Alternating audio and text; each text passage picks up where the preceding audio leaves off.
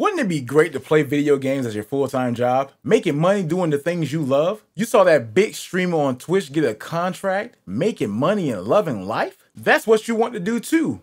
And why not? I mean, who doesn't want to do the things that they love to do as their job?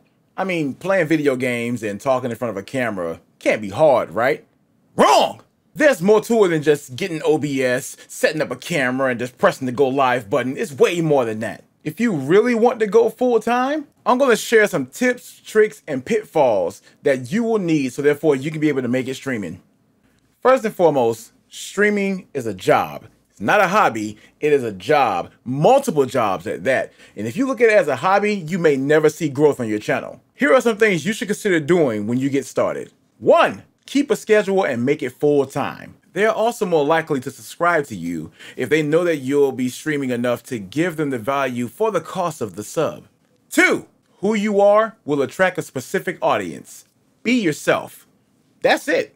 Don't try to be anybody else but yourself. 3. Build a community and be a part of a community. Whether it's joining a Discord that supports the game you're going to play or it's filled with your friends, join and participate. Support others by visiting their streams without self-promotion. Over time, people will promote you themselves. 4. Pick a game you like that is up and coming or small enough to get noticed. If you start off with Warzone or Apex or Fortnite right now, you might get yourself lost in the shuffle. 5. Market yourself. Nowadays, you can't expect your tweets or your posts to go viral on their own.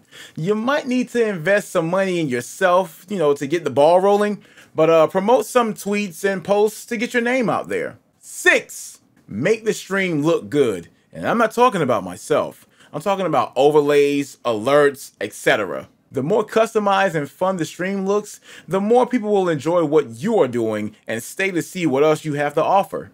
7. Practice everything from A to Z. Practice talking to the camera. Practice playing games and being distracted. Practice talking to the camera, playing games, and being distracted at the same time. Practice on jokes, songs, whatever you plan on doing on the stream. Make sure you practice because practice is perfection. And once you master your craft, your streams will be great. 8. Get mods. You need mods. Yes, you'll get trolls. It happens. You'll need the help of mods to weed them out. Also, do not share personal information about yourself at all. You don't know who these individuals are, so sharing your information is very, very dangerous, especially to those that we do not know. There are individuals out there that is looking forward to you to share personal information. That way they can be able to use it against you and plan bad things. Be smart and be careful. 9. Bring your life outside the stream into it. You might already have people that would love to support you if they knew you streamed, so don't hesitate to ask them or tell them that you stream. 10. There is some luck involved. Sometimes you get a great raid from a big streamer at just the right time and that helps you blow up. Or you get noticed by someone that has a big Twitter following and they promote you. Or you just hit the right game at the right time and bang, it blows up. But it doesn't stop there. If you do happen to get this recognition, you have to do the best that you can to keep that audience for yourself. Remember, they're fans of the big streamers, the big followers. Make them a fan of you.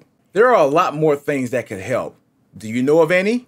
Share them in the comments. Let's help everybody that wants to grow reach their goal. Mine is simple. Keep going, keep growing, stay positive, stay motivated, represent your brand, and also be safe. Thank you for watching.